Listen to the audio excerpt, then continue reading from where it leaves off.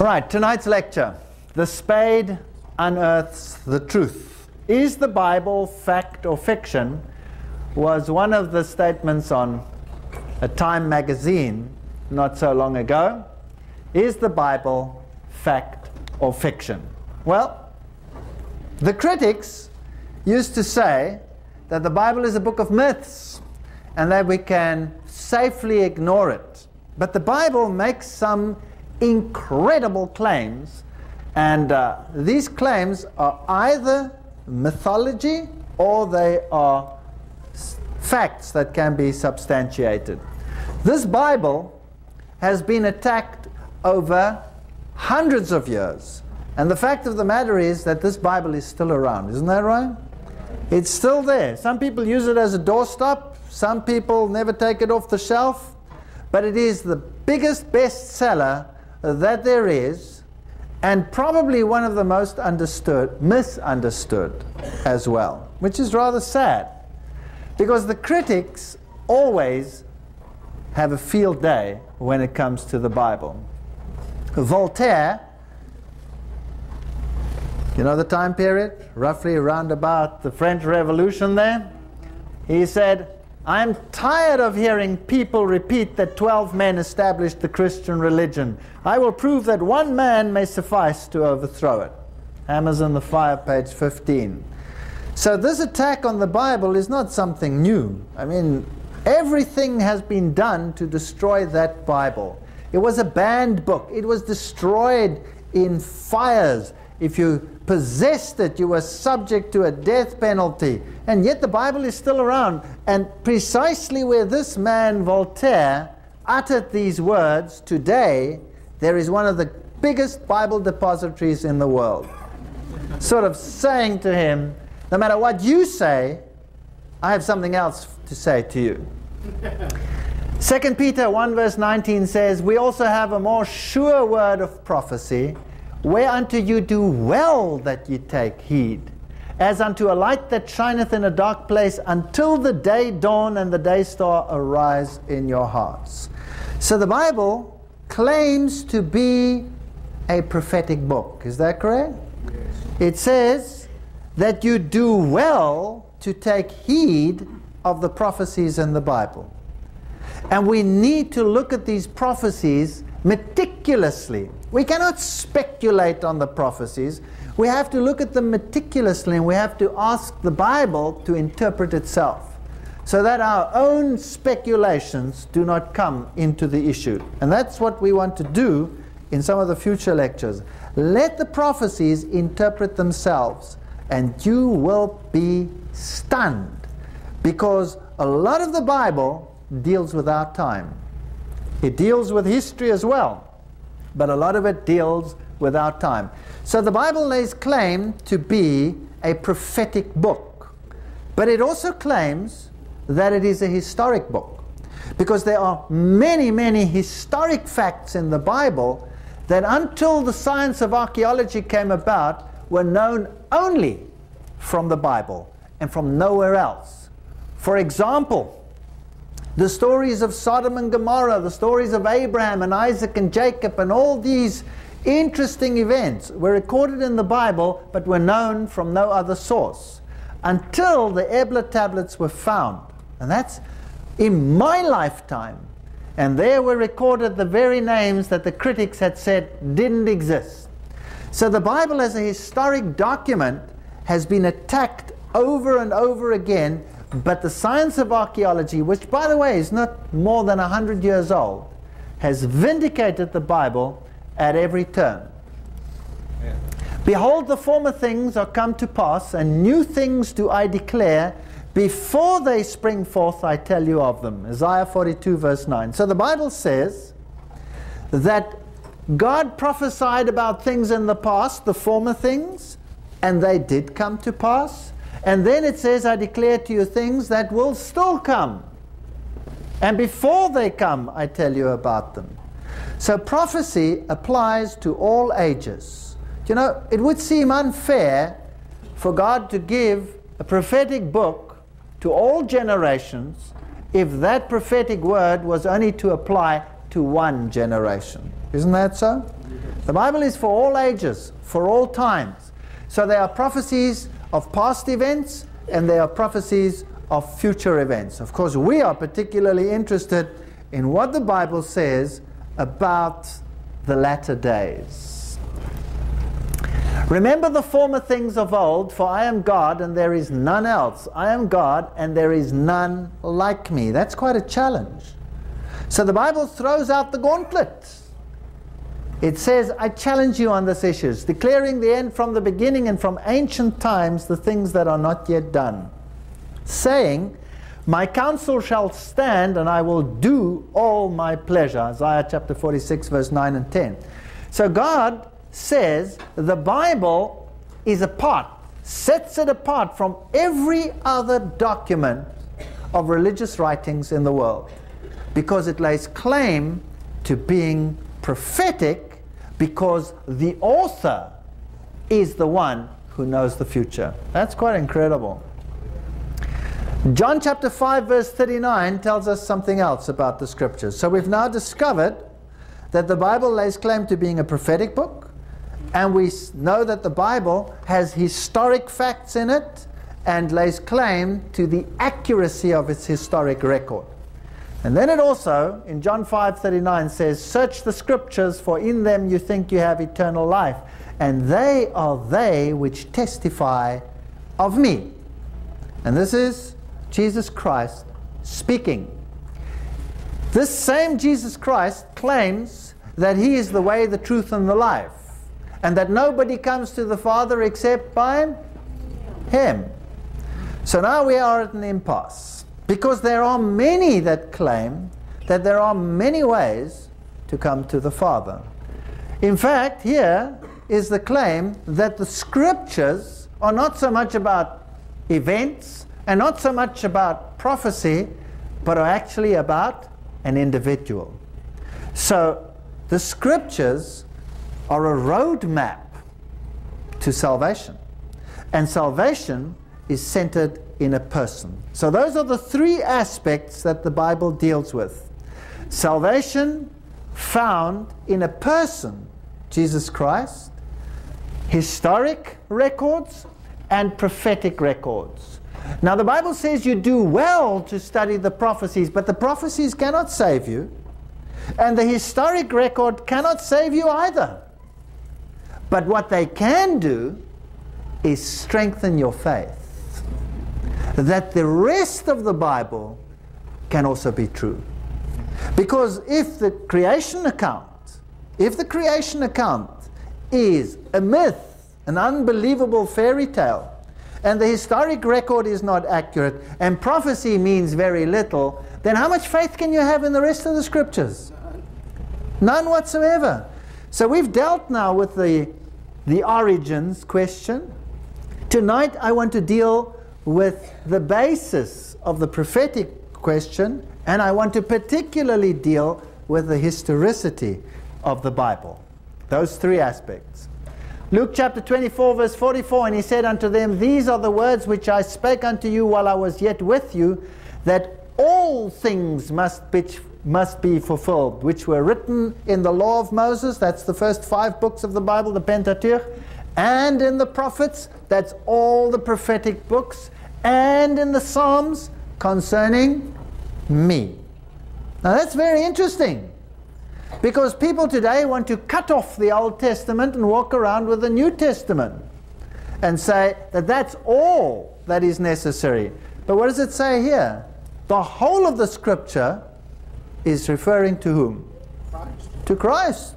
So surely that's also important, that we study those in conjunction with the New Testament. The New Testament is the expositor, the explainer of the Old. So we need them both.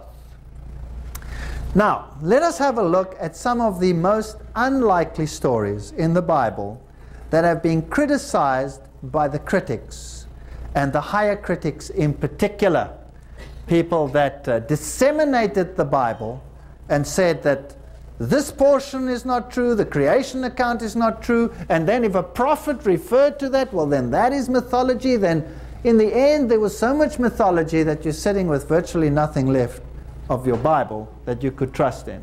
So I want to take you to Egypt and have a look at some of the issues there. This is the step pyramid at Saqqara, and it dates from the 3rd dynasty, 2750 BC, Pharaoh Sosa, step pyramid to Saqqara. And when I was a kid, and we did history at school, then we were taught that the history of the Egyptians is thousands and thousands and thousands of years old. Is that correct?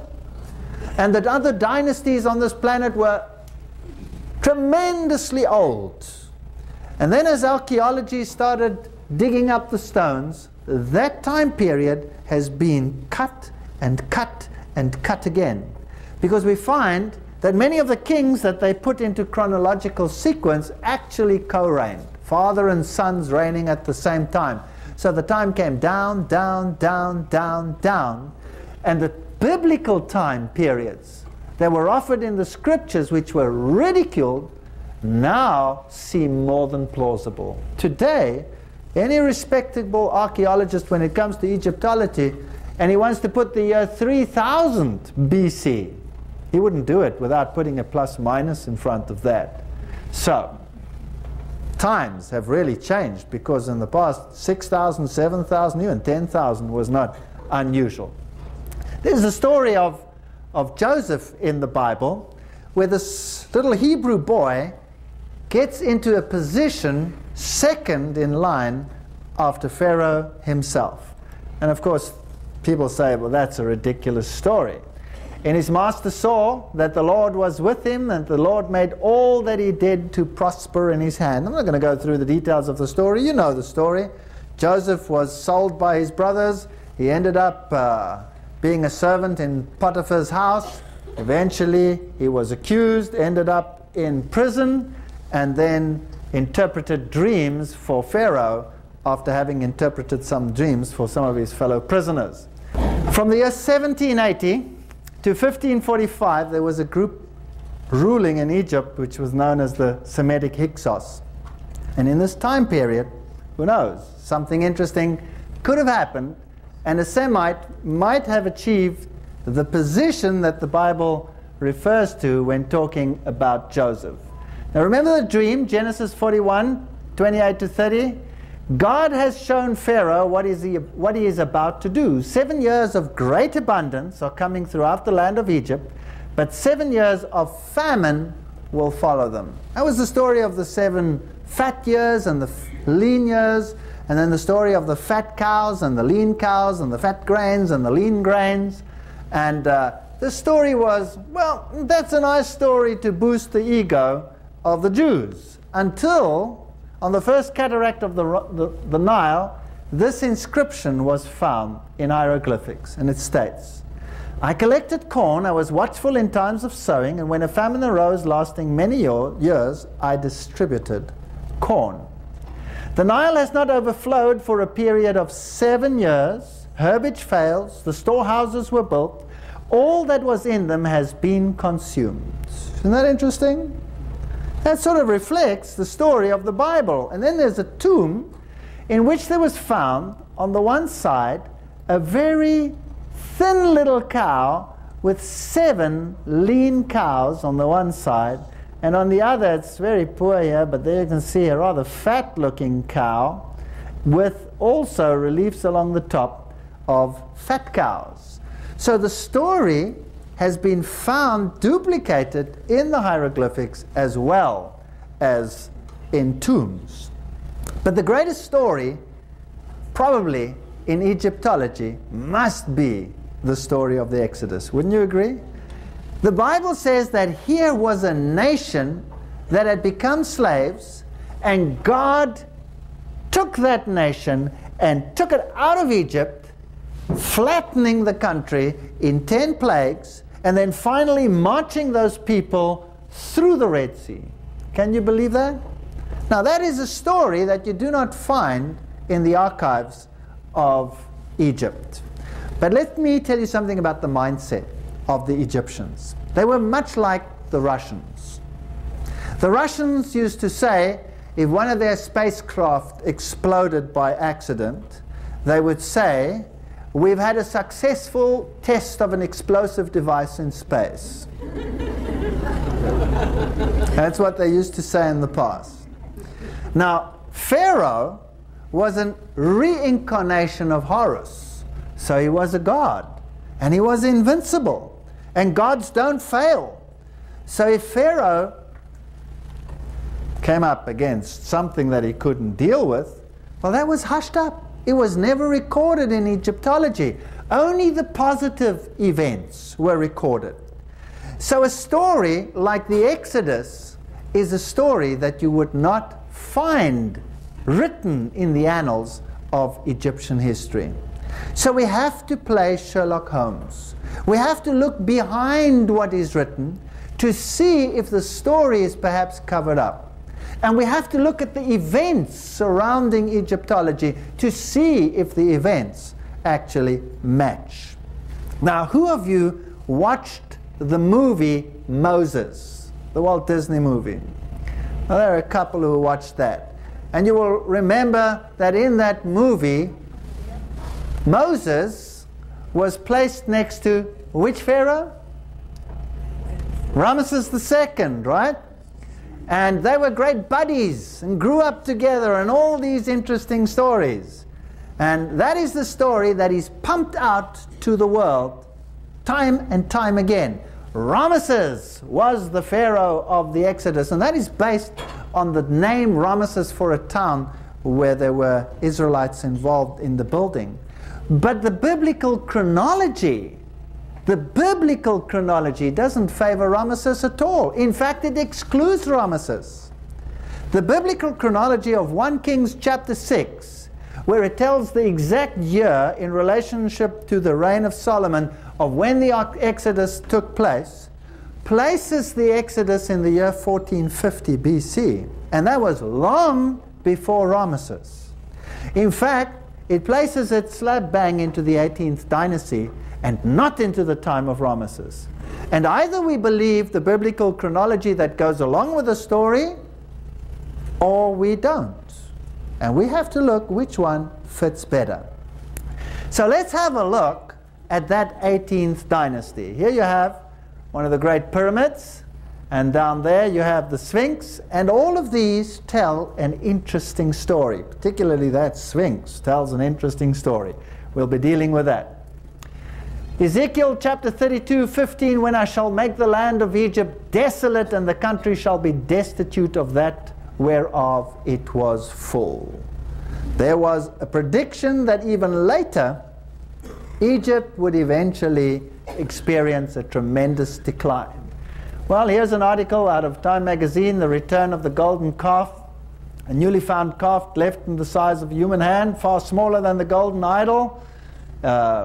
In Cecil DeMille's 1956 film, The Ten Commandments. So they say, well, there's credibility. A figurine backs the tale of Moses and the idolatrous Israelites.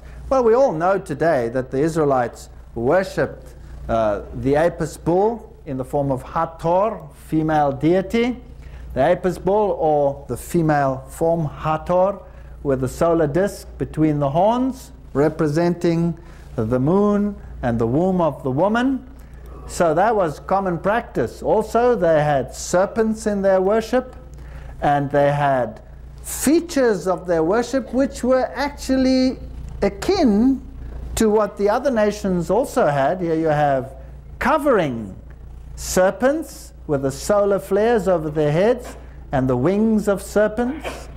And serpent worship was very prominent in Egyptology.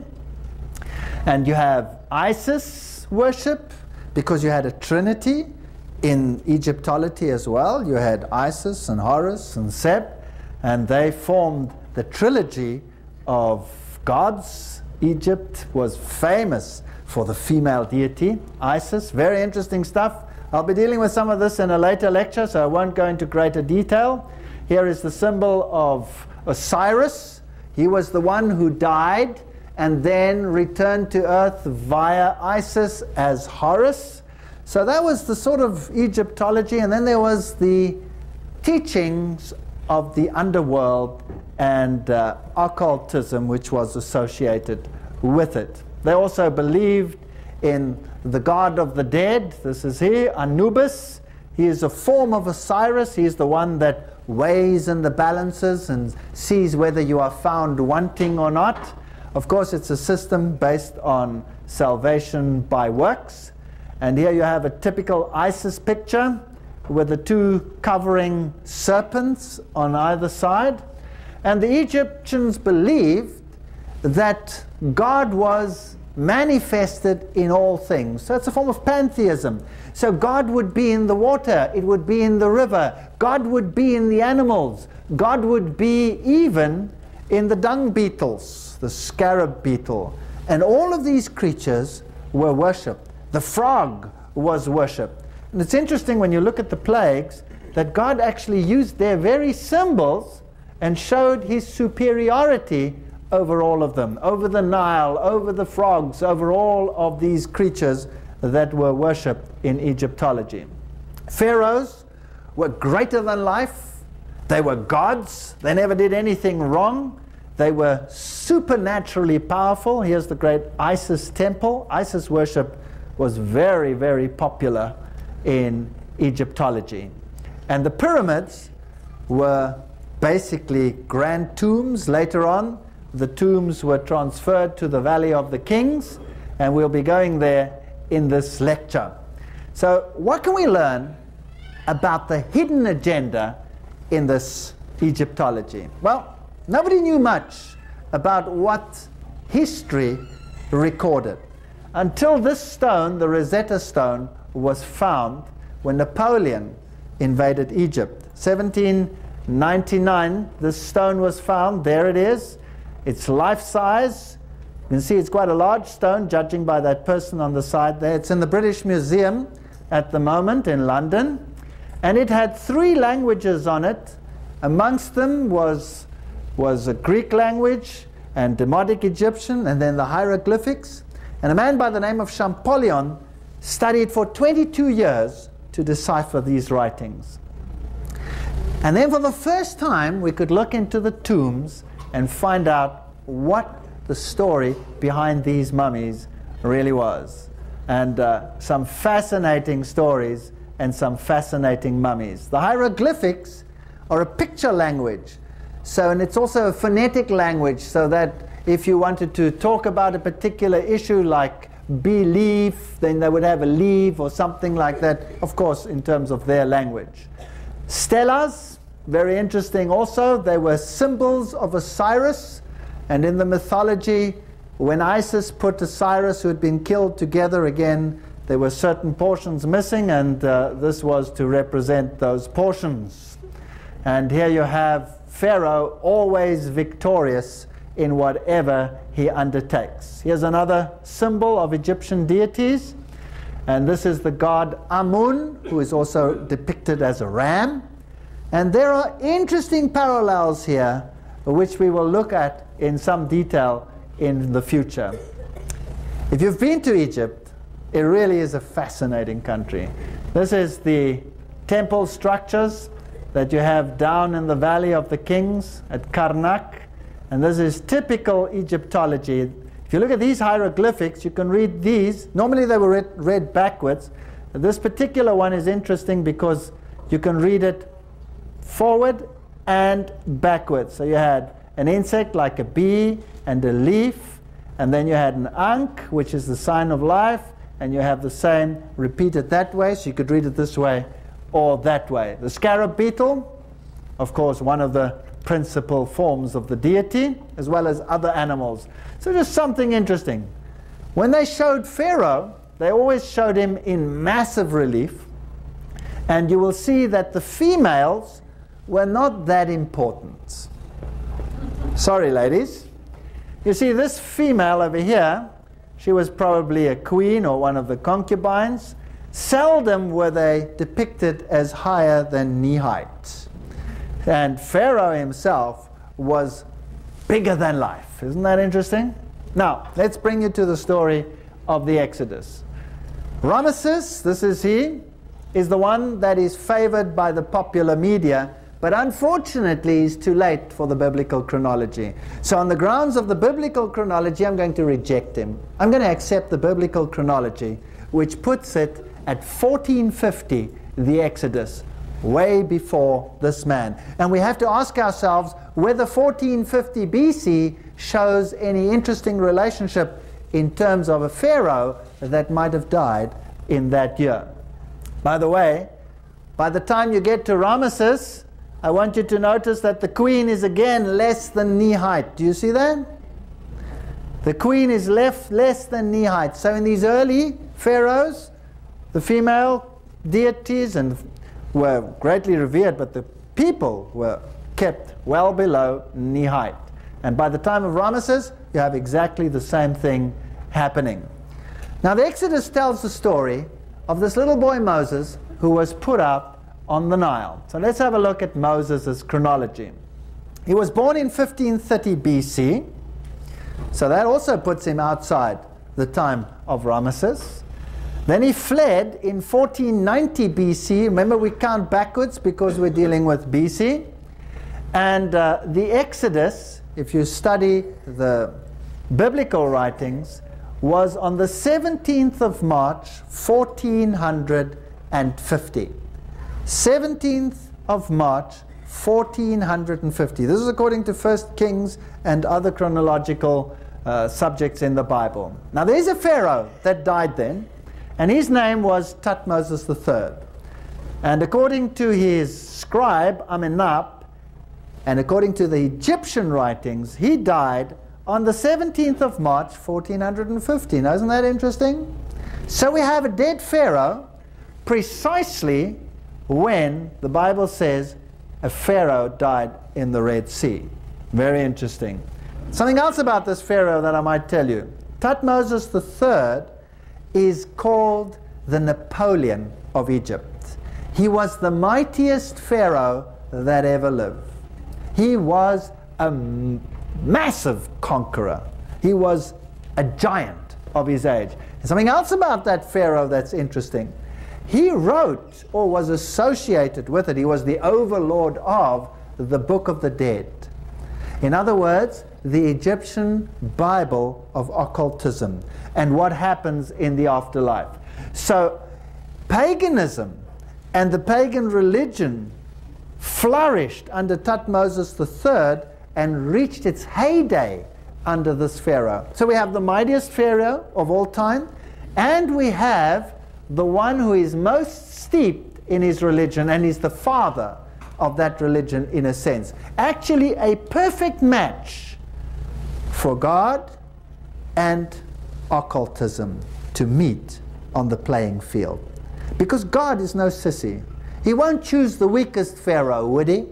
No. To show his power. So let's have a look at some of the interesting things about this 18th dynasty. Let's have a look at who it entails. Amosa, which means the moon is born. Please note that their names also end in Moses. 1517 to 1553. He's too early. It's before the time of Moses. Then you have Amenhotep I. He reigned, by the way, the word Amenhotep means Amun, the deity, is pleased. So this pharaoh is dedicated to the god Amun. Now he reigned from 1553 to 1532, but that was before Moses' time, because remember the date? 1530. So he was just 2 years before that. So I'll tell you who was born in his time.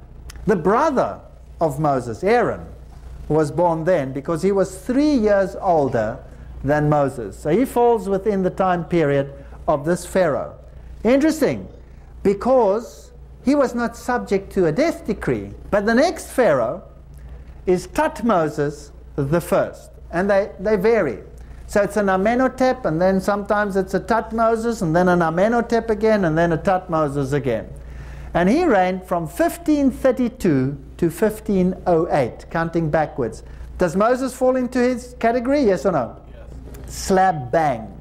Slap bang. And the interesting thing is that he had a daughter, and her name was Hatshepsut. So we have a pharaoh with a princess. And he falls in the time when Moses was born. So, if that is correct, then this pharaoh must be the one that issued the death decree against the sons of the Israelite women. Is that correct? Okay. And we will have to look at this princess, Hatshepsut, where she fits into the story. Well, the next pharaoh was Thutmoses II. Now he was the husband of Hatshepsut. And theoretically, the husbands of the females did not come into line to be pharaoh. So there's something very interesting over here. This fellow Thutmoses I had a daughter, and if the Bible is correct, then this daughter adopted whom? Moses. So then there was a son in line to be pharaoh, but the son did not become pharaoh. The husband of Hatshepsut became the next pharaoh, and he only reigned for 4 years, 1508 to 1504. Now the Bible says that Moses was offered the rank of pharaoh, is that right? But he refused, rather choosing to suffer with his people than to enjoy the pleasures of sin for a season. So there are two time periods when this could have happened. It could have been at that stage, or it could have been at this stage over here. And then there's something else that's interesting. Hatshepsut didn't reign alone. When her husband died, she took the throne, and she's one of the few female pharaohs in Egypt. Now, of course, Pharaoh was a reincarnation of Osiris, who was a male. He was a representation of Horus, who was a male. So no female could be pharaoh. And in order to become a pharaoh as a woman, you had to become an honorary male. So if they had a statue of Hatshepsut, then she would have a beard, because she was an honorary male in order to be pharaoh. But she was co-ruling with another guy who was called Thutmoses III. Now here's an interesting story. So that Thutmoses III over there ruled together with Hatshepsut, but who was he? He was the illegitimate son of Thutmoses II, who was Hatshepsut's husband. So this guy had a fling on the side. Oh, okay. And he had a son, and this son was to become Thutmoses III. So Hatshepsut and Thutmoses III co-ruled. She was the one who probably found Moses, and this is the one that condemned Moses. Then we go to Amenhotep II. He was the son of Thutmoses III, and we'll come to that in a moment. And then we go to Thutmoses IV, and that also is an interesting story. Right, let's have a look at this dynasty. This is thunderous stuff. There you have a statue, or a figurehead of Hatshepsut, one of the few around. This one is in the museum at Berlin, in the Pergamon Museum. You see she has the honorary beard over there. And most of the statues of Hatshepsut have been destroyed. Some of them were found hidden in a ditch that had been covered up, so they'd broken down her statues and they defaced everything in Egypt which concerned Hatshepsut. So here was a pharaoh that history tried to rub out, to take a big rubber and to rub out the history and say, this pharaoh didn't exist. This pharaoh doesn't fall in line with what we stand for. But she was a powerful ruler, no doubt about it. Here's another figure of hers that survived, Hatshepsut, the famous female pharaoh. And this is her co-ruler, Thutmoses III, the one who was the chief occultist who wrote the book of the dead. And here he is depicted defeating the armies of the Assyrians, and you can see he's taking the whole army by the scruff of the hair and picking them up. And there you can see him walking over the soldiers, trampling them underfoot. showing that he was a mighty, mighty pharaoh. And I was interested to see that the Archaeology was once published there in Time magazine, and they had Hatshepsut over there, and they had Thutmoses III over there, and they actually put them as co-rulers. So you can find this is genuine archaeological history. Now the one, Thutmoses, he was an Amun worshipper because his son's name is Amenhotep II. Amenhotep II, and he ruled together with him. And then we go after that to another period, which is the Amarnat period, when you come to another Amenhotep and another Amenhotep, and then we come to Tutankhamun, and we'll be dealing with that. Now let's get to this female pharaoh, Hatshepsut. Here is her mortuary temple. I had to climb a very high hill to get to this picture. I'm very pleased with this picture. At Deir el-Bahari, there was her mortuary temple. And originally, of course, she had the same religious beliefs as all the others. And this particular temple was dedicated to the goddess Hathor. And very interesting, over here is the site where a university stood. And the Bible says that Moses was educated in all the wisdom of the Egyptians. So let's go to this particular site. There it is, the mortuary temple. Up there you have some figures up against the columns. But when you get close, you will see something interesting. Here is a relief where you have some Egyptian drawings. And then there's just something vague over here. This used to be a sculpture of Hatshepsut, but it was chopped out, completely removed and rubbed out. So Hatshepsut has been eradicated in this form. Here you have a depiction of the female form of Hathor. She was also shown as a cow, the Apis cow with a solar disk in her head, standing on the pillar. And I want to take you to this place, also in Luxor, in the south of Egypt. And there you have another picture of the gods blessing a particular pharaoh. But if you look at this picture, can you see that this one's also chiseled out of the wall? So everywhere where there was a Hatshepsut relief, they chiseled it out of the wall. They wanted to get rid of this pharaoh. Now what did Hatshepsut do that was so bad? There are still some other things about her that are interesting.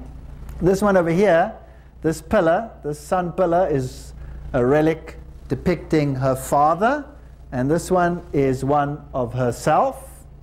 And let me take you to the tomb of Thutmoses III. This is now the pharaoh that ruled at the time when Moses fled and returned. Just prior to the Exodus, Hatshepsut died. In fact, she was murdered.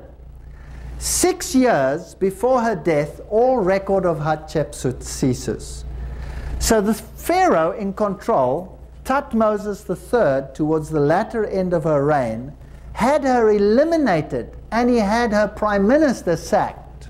So her whole cabinet was sacked, and Thutmoses III took over as the main ruler towards the end of her life, and then he had Hatshepsut and her cabinet killed. All of them were murdered, and Thutmoses III lived alone. Now the Bible tells us that Moses fled from the face of Pharaoh. Now there were two pharaohs ruling. One was Hatshepsut, who was probably his stepmother, and the other one was this guy. So which one did he flee from? He probably fled from this one, right? Thutmoses III. And then the Bible says, while he was in exile, he got news that Pharaoh had died. Which one died? Hatshepsut died. And then he said he was afraid to go back because he was afraid of Pharaoh. Which one was he afraid of? This one. So by the time that Moses returned from exile, Hatshepsut was dead. Her history was eliminated from Egypt. Her statues were defaced, and every relief of hers was chiseled out of the walls. And this Pharaoh alone ruled. Now the Bible says that when he confronted this Pharaoh, there was a match. Do you remember that? And Moses was told to throw his staff, and his staff turned into a what? Into a serpent. And what did the sorcerers at the court of Pharaoh do? What does the Bible say? Took their staff, threw them, and they also turned into serpents. But then the serpent, which was Moses' staff, ate the others up to show his superiority. Now let me take you to the tomb of Thutmose III. Here it is. And I was privileged to walk this mountain. It's quite a high mountain to his tomb. And if you go to the Egyptian Museum, you will find a mummy of Thutmose III. Now, this is very interesting. There's a mummy that was found in that tomb, and there it is, Thutmose III. But Thutmose III must have been an old man by the time he died, because he was the illegitimate son of Hatshepsut's husband. Do you remember that? So he must have grown up in the court with Moses, and Moses was how old when he returned? 80. So how old was this guy, more or less? Probably in the same region. Now, the Bible says that the army, the entire army of Pharaoh at its head, was destroyed in the Red Sea. But there's this mummy in the Egyptian Museum, and there it is. And then, I think it was 1973 or 1976, one of those two dates, two scientists by the name of Harris and Weeks studied this mummy with X-ray technology. And guess what they found? They found that this was the mummy of a young man. And not of an old man, so it is a fake mummy. It is a fake mummy. It cannot be the mummy of Thutmose III. It is of a young man. Is it possible that the Egyptians had lost their Pharaoh and that they had to put a substitute in his place? Because how can you admit to the fact that you lost your Pharaoh in the Red Sea? Not only that, let's go into his tomb. Here it says, the great conqueror who ruled Egypt from 1504 to 1450 BC, this stands at his tomb, contains inscriptions from the book of the hereafter. He's the one who set on paper Egyptian occult religion. I'm going to take you into this tomb, and I'm going to show you something interesting. Well, here you have typical sun worship, the scarab beetle being worshipped with the open hands, symbol of sun worship. And look at this. When I found this, I was so excited. Here you have one of the priests of Hathor. There he is. This is a priest of Horus, sorry. With a circle with a dot in it, which is another interesting occult symbol with a serpent on it. And he's got his staff in his hand, and it's like he's throwing it. Can you see that? And in front of him there stands a serpent. Isn't that interesting? That's exactly what the Bible says what happened at the showdown.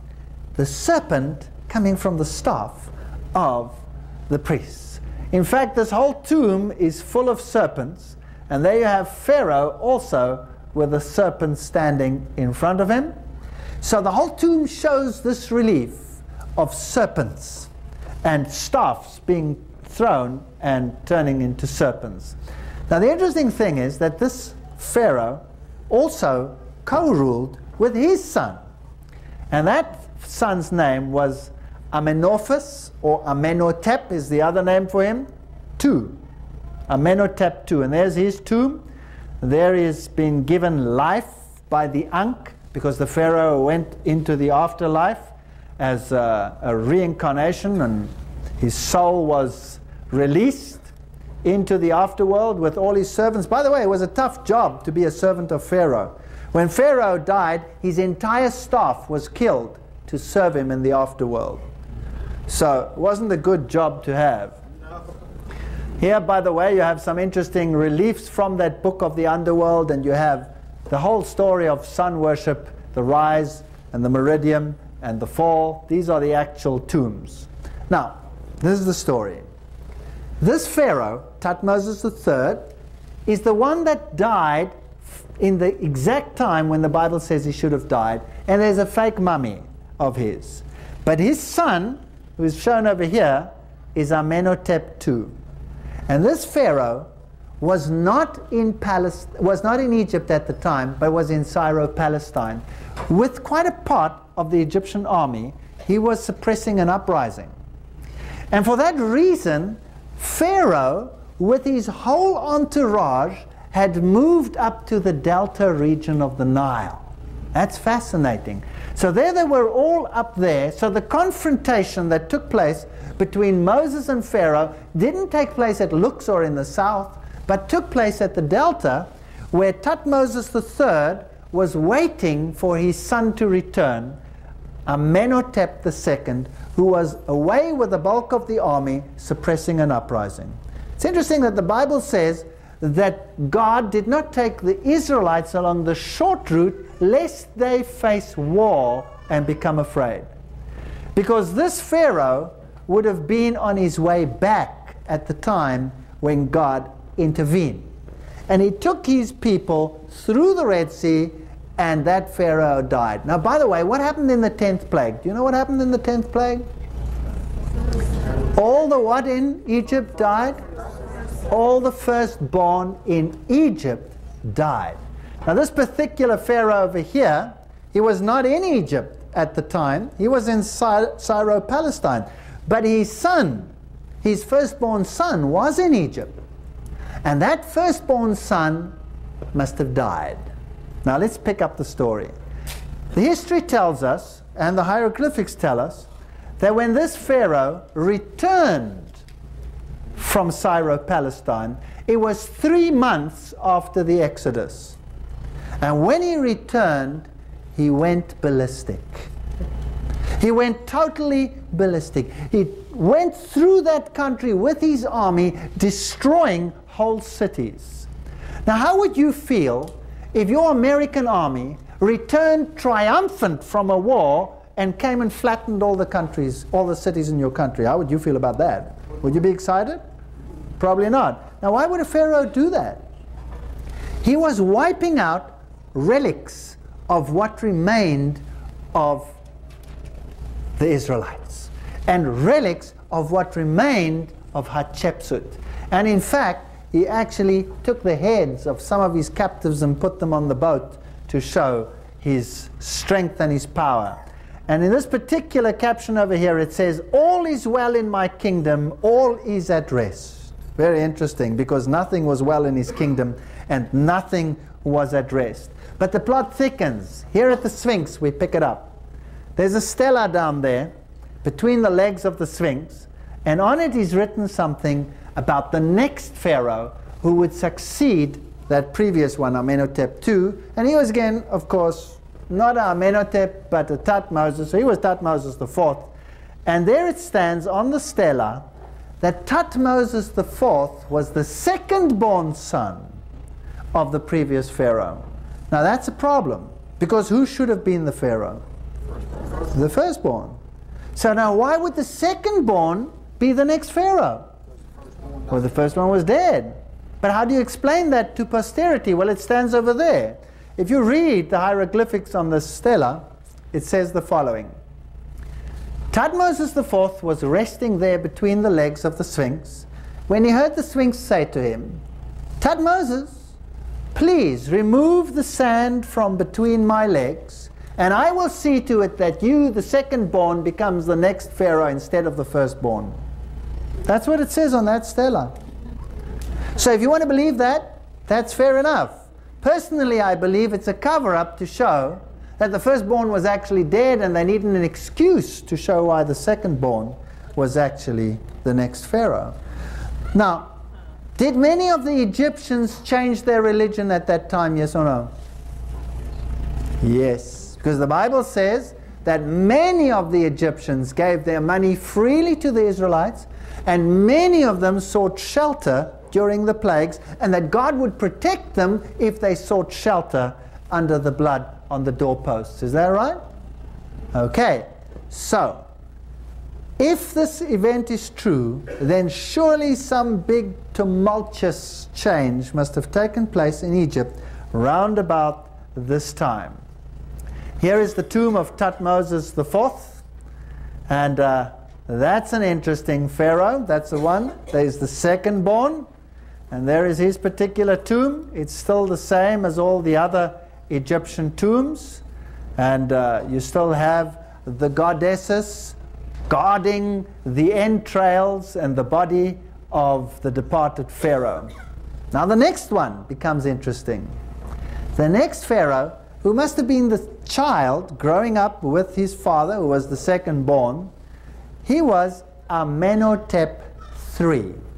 Now this pharaoh is very interesting because Amenhotep III changed his religion, or started to change his religion.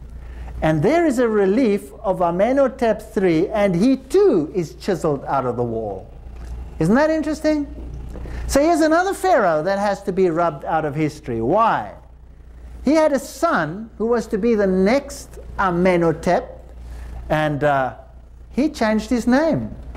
He didn't want to be called Amun, his pleased, so he changed his name to Akhenaten.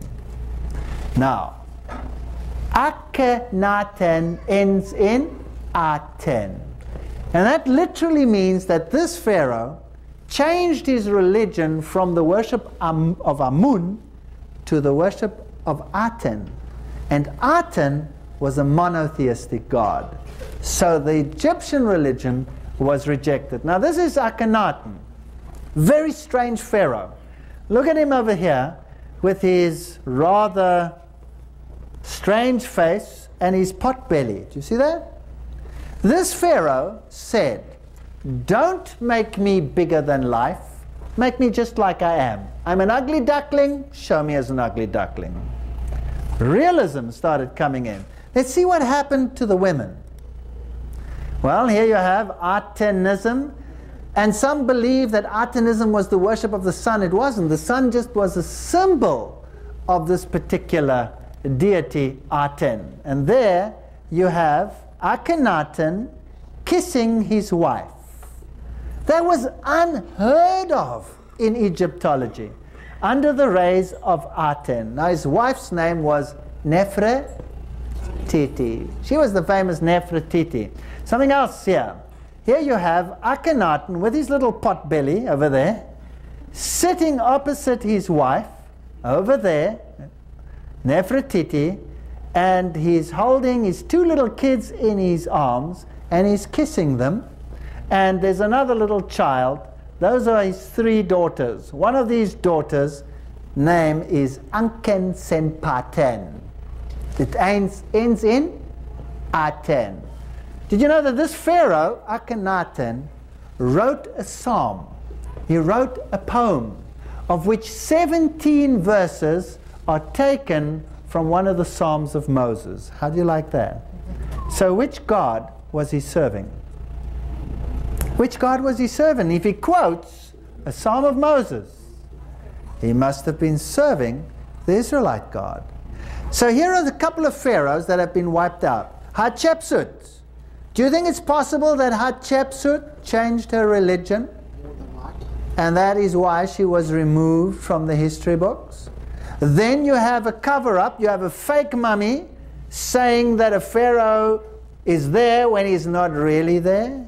And then you have a second-born one, and you had a son of the first one going berserk in his country when he returned.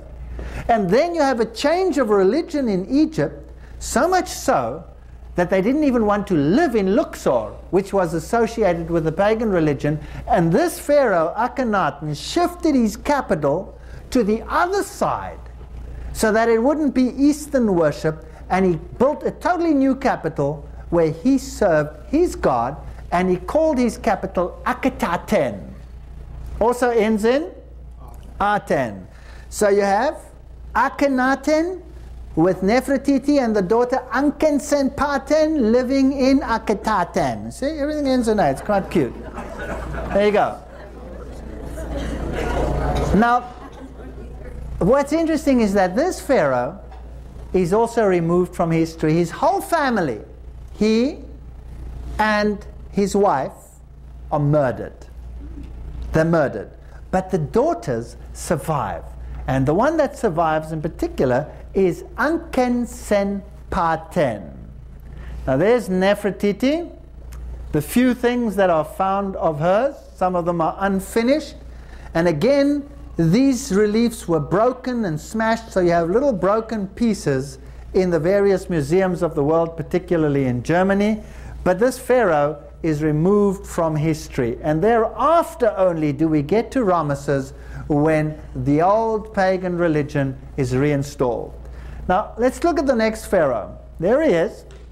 His name originally, when he became pharaoh, was still Tut-Ankh-Aten.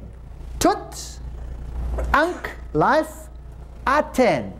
Aten gives life to this pharaoh.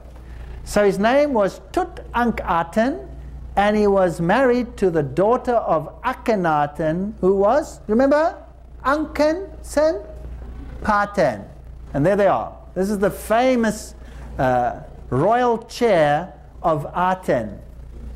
But there were two royal chairs, and the other one had a different name.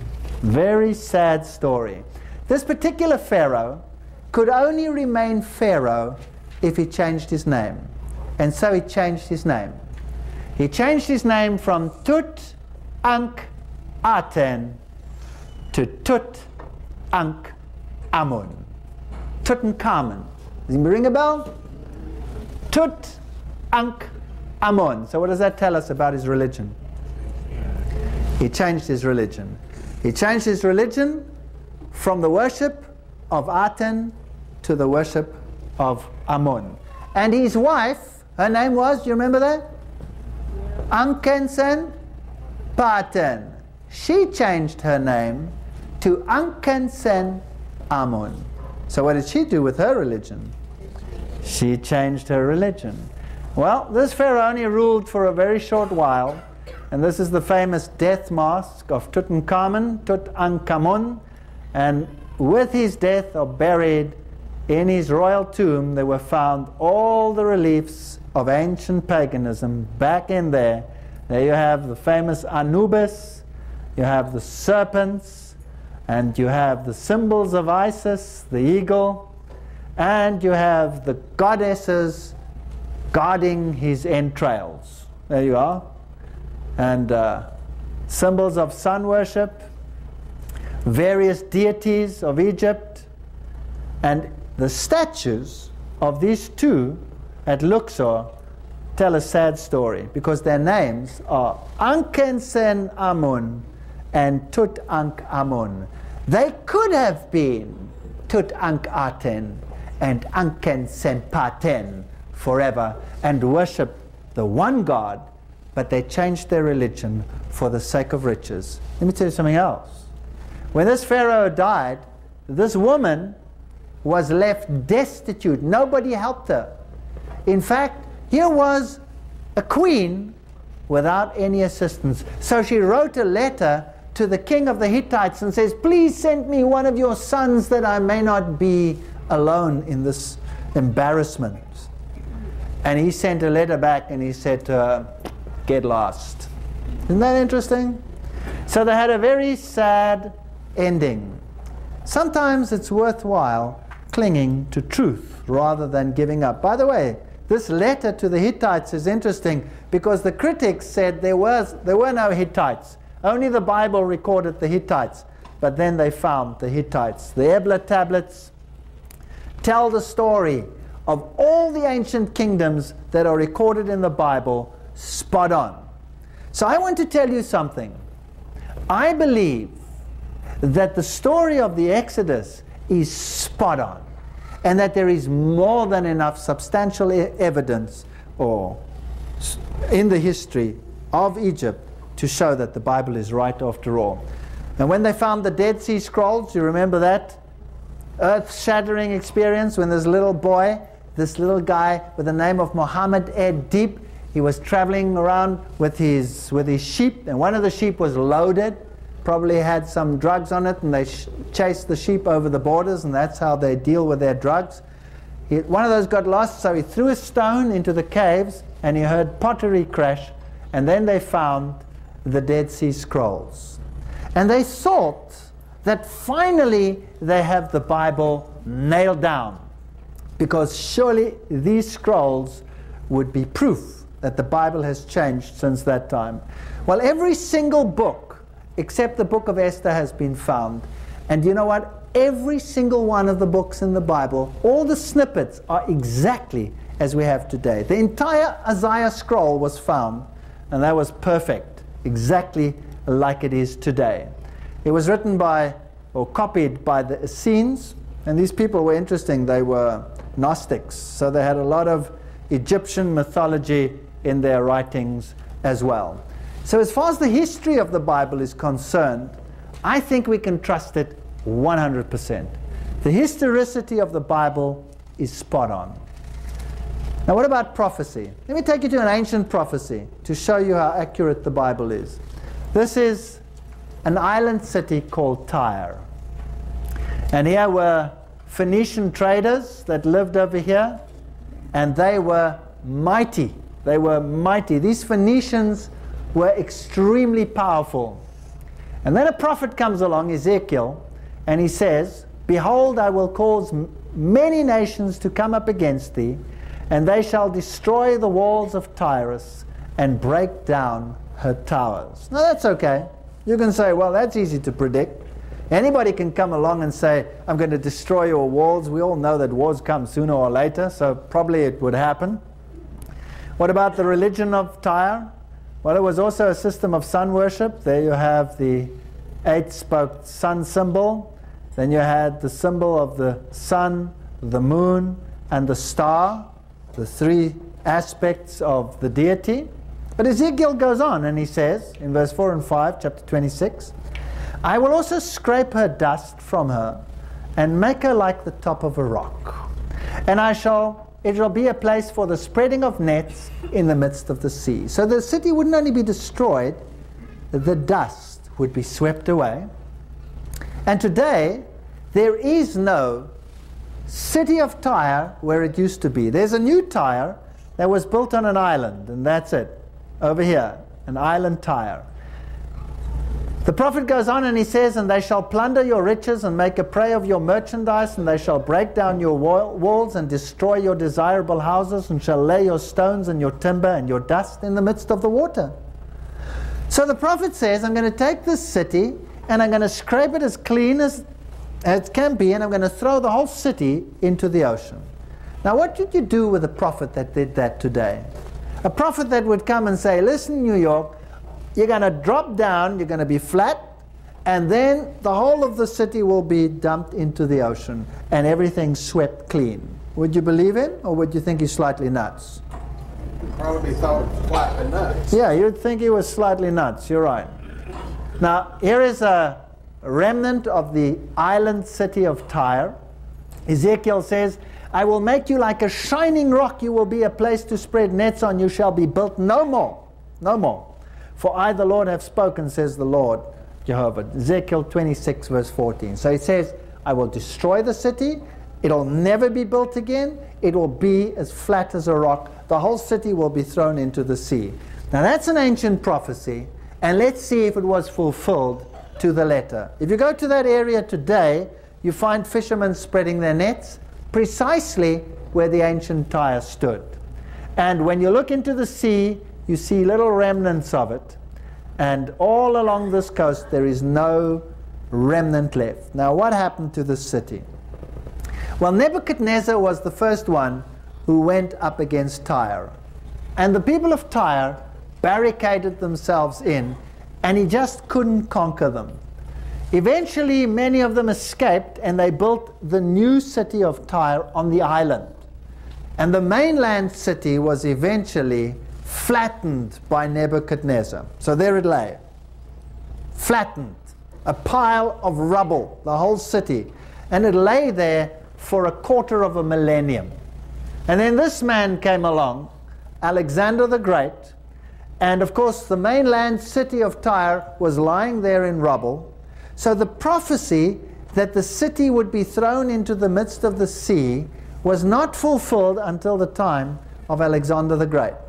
And there was this island city of Tyre, and he sent his boats to go and conquer it. But these people were clever, and they had planted spikes and timber and tree trunks with sharp edges into the ocean, and you had to know exactly how to navigate, and his ships would crash up against these and would tear up the bottom, and he lost too much of his fleet.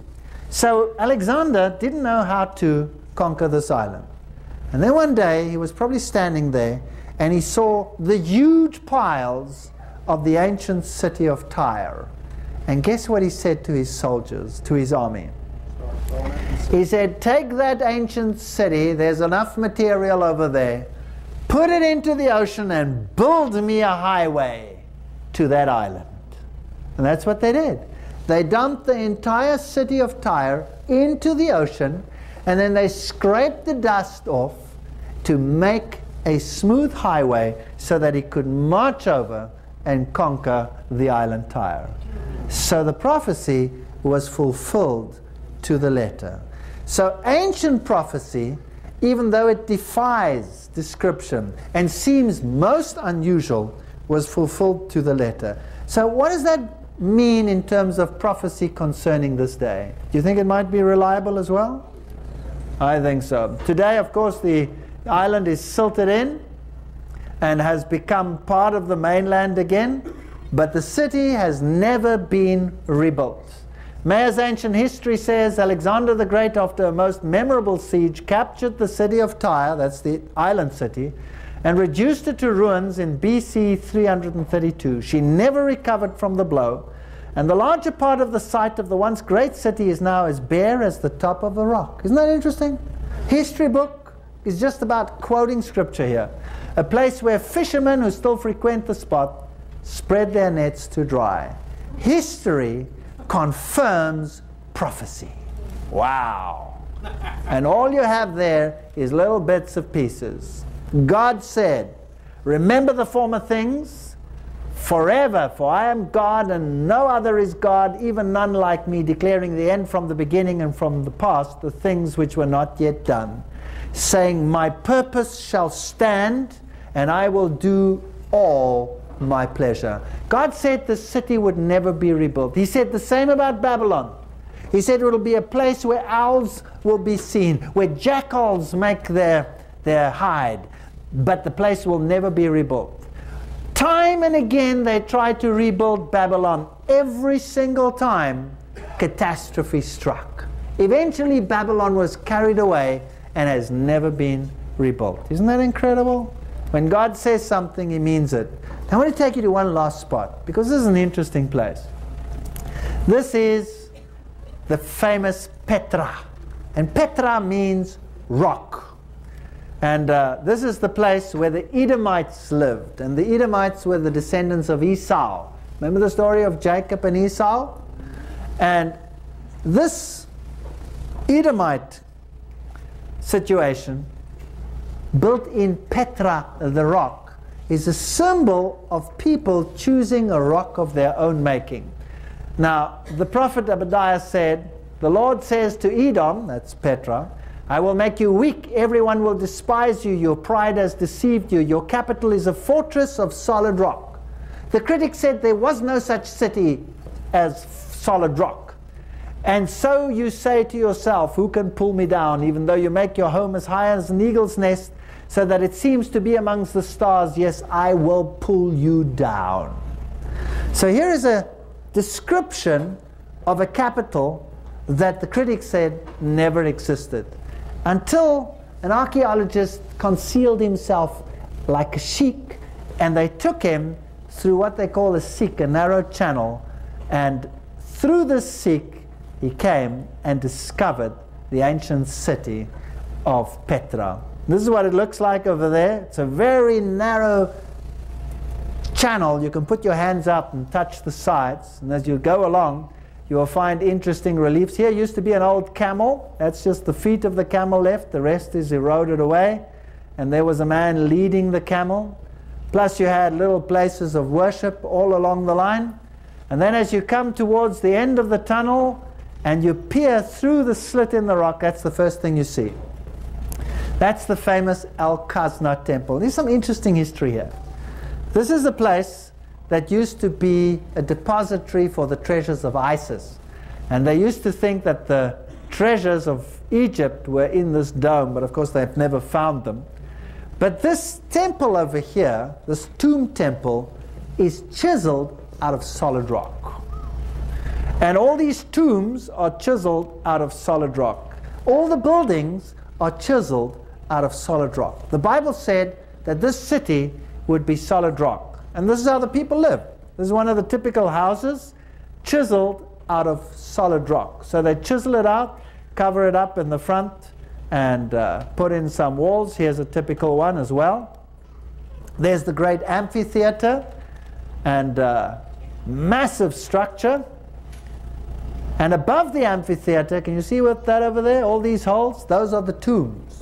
So if you died, they believed the best place to be was above the theater. So I guess the guests used to wear a clothes peg or something in case the smell got overpowering. But they knew how to entertain. It was a massive amphitheater. Here's a camel. Now, why did God say this place should be destroyed? Look at the walls. Beautiful geology here as well, by the way. Well, he said, your pride has deceived you. No one fears you as much as you think you do. You live on the rocky cliffs high above in the mountains, but even though you live as high as an eagle, the Lord will bring you down. The Lord has spoken. The destruction that will come on Edom will be so terrible that everyone who passes by will be shocked and terrified. No one will ever live there again. I, the Lord, have spoken. Do you know who some of the last occupants were? They still lived there in the time of Jesus. In fact, the king of Petra, his daughter was married to Herod. And John the Baptist is the one who said to him, hey, why did you forsake the wife, who was this daughter of the king over here, Iritas? Why did you forsake her for Philip's wife, your brother's wife?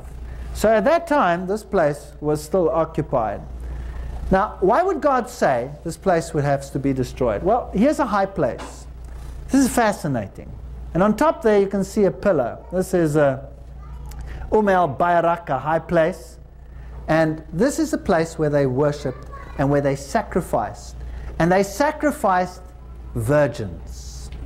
They sacrificed animals, but they also sacrificed virgins. And the ritual, when you find two pillars, is that they worshipped in the form of the sun god, and once a year they would take a young virgin up these steps to the top of the high place. That's the view from up there. And as you go up, you come to the pillars. There's one of them. Sacrificial high place. By the way, this is the best preserved high place in the Middle East. And here you have the two sun pillars, Dushara and Al-Uzza. And the story is, when the sun strikes those pillars, that's when the sacrifice was made. Now I'm going to show you the place, and we made a little video up on this place. Here's a place of holy water where the priests would wash their hands. Here was the slab where they put the young virgin, and then they would sacrifice her there and process the body over there, and they would place the heart into this solar disc, and the blood would trickle down. And this is the place of processing. Interesting little stone over there, that white one, on another mountain on the other side. And there's this solar disc. And this is the little video we made up there. I'm just going to play it for you.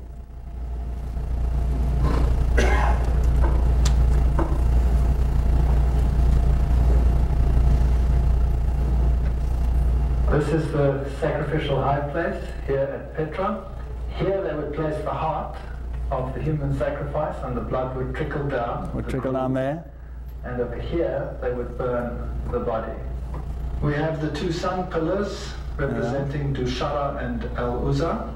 And as the sun rose in the morning and struck the top of the pillar, the sacrifice was made. Wherever we have obelisks like we have over here, the archaeology tells us that there were human sacrifices, just as we find at Giza in Israel, where they found the actual bodies of adults, even small children, that were sacrificed to the sun god.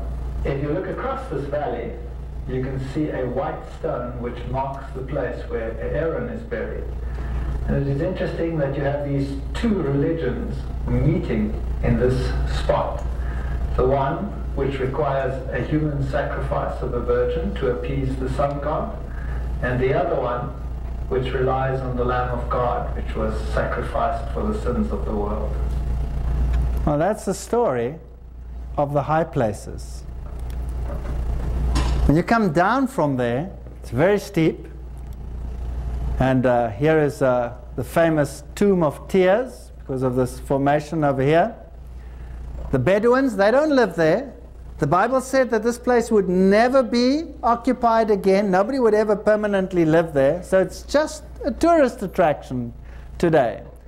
Here are some of the relics that they sell. This is the famous lion fountain, a little fountain where the water comes down. And this was the temple of Isis, so they had Isis worship.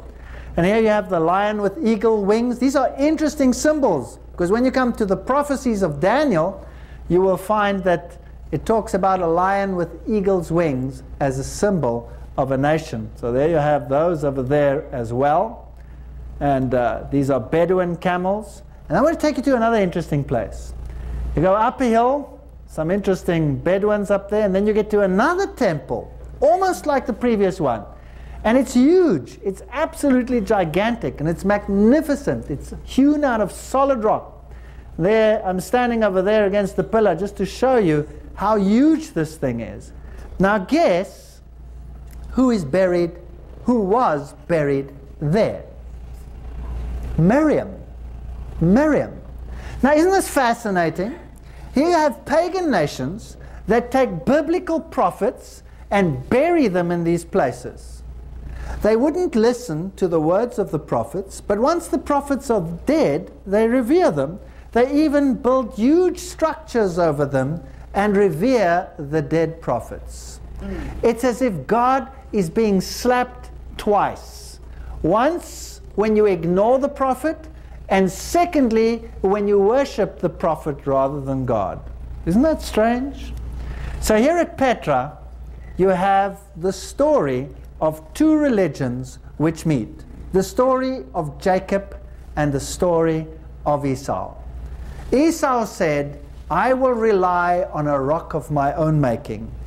And Jacob says, I will rely on the rock of my redemption. Here you have some of the ancient temples and some interesting things about sun worship. Notice the three arches. And you will be surprised where we will find three arches over and over and over again in our time. Don't miss it. The two gods are totally different.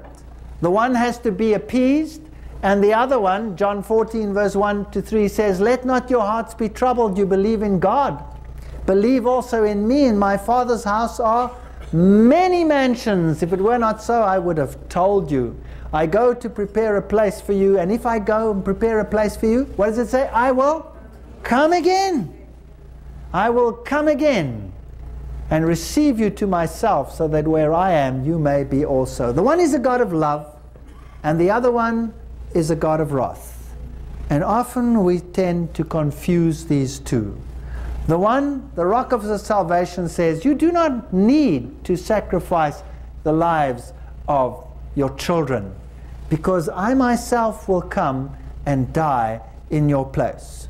And the lamb that was used in the sacrificial system became a symbol of the Messiah to come. So John the Baptist said, behold the Lamb of God who taketh away the sins of the world. So these two religions meet each other here in the old Edomite capital. So tonight we've seen that the Bible is trustworthy when it comes to its historic record. Would you agree with that? So we've looked at the story of the Exodus. We've seen the hidden agenda between the lines written in Egyptology. We've looked at some of the spectacular prophecies, the improbable prophecies like Tyre in the past. And did it come to fulfillment to the letter, yes or no? Yes. Yes. And we've looked at the story of Edom, and we've seen how people make a choice. They either choose a rock of their own salvation, or they choose the rock that is able to save to the uttermost. And the choice is ours. Now, in order to establish what's happening in our times, we have to go to modern prophecies. And we will be going into those in the next lectures. Don't miss those, because they are thunderous. The detail in some of the prophecies pertaining to our time are unbelievable. Don't miss the next lectures, and bring friends. This place must be too small, because it's very important that we know where we stand in terms of the times we are living in. Because not that it can save you, but it can establish your faith, that you can know that what is written is trustworthy, absolutely trustworthy. God bless you until we see each other again. Thank you.